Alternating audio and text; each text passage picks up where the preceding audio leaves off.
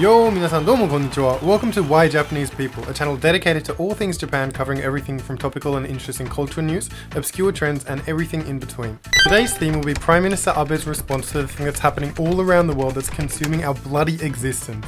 Since we'll get demonetized if we even whisper the word, we'll be aptly calling it the kimono crisis. In particular, we'll be comparing Japan's response to that of other countries. Recently, Japan's Prime Minister Shinzo Abe announced that the government would distribute 2 face masks made of cloth per household, as the number of confirmed cases have spiked in recent weeks. Many felt that the move was a joke to begin with since it was announced on the 1st of April. However, they were surprised to learn that no, this apparently was one of the crucial steps in containing the spread.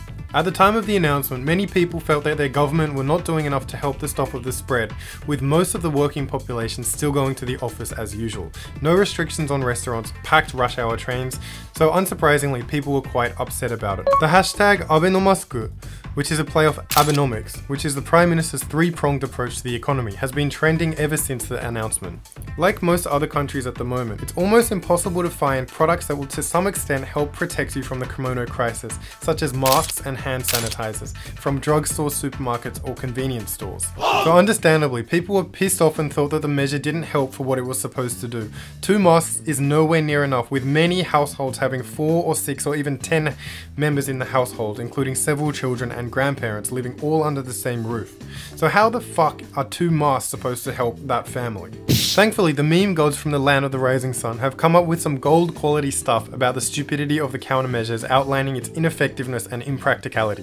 This is another one, showing Abe's face with 2 masks slapped on, demonstrating what the general population really thinks about his damn proposal.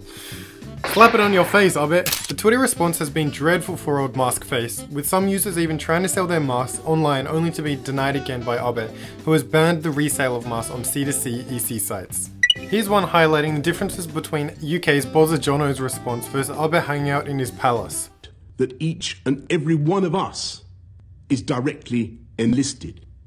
Each and every one of us is now obliged to join together to halt the spread of this disease, to protect our NHS, and to save many, many thousands of lives. And I know that as they have in the past, so many times, the people of this country will rise to that challenge, and we will come through it stronger than ever.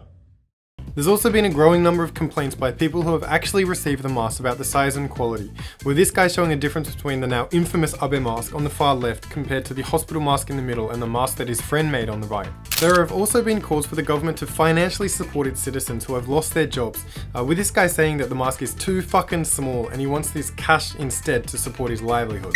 Just on that actually, a quick comparison of the financial aid response for various governments around the world. The US has started sending out financial aid checks of $1,200, Korea $800, and Italy $2,800. The UK and several other countries are providing income support for those who have lost their jobs. By the way, at the time of recording this video, neither myself or my friends have received the mask as promised to us by the Prime Minister. In more recent days, finally there's been signs that the government is realizing the seriousness and gravity of the situation, with police now doing routine checks that people are only leaving their houses for reasons deemed as essential, especially in busy areas like Shibuya and Shinjuku. So that is it for this time, guys. Thank you very much for watching all the way until the end. If you haven't already, please do subscribe, as we will be putting out content on a regular basis. If you do want us to cover anything, please just leave it in the comment below and we'll see if we can get to that. And then obviously, if you haven't already, please take a look at our Facebook page, our Twitter page, and our Instagram page with the links down below. As always, thank you very much.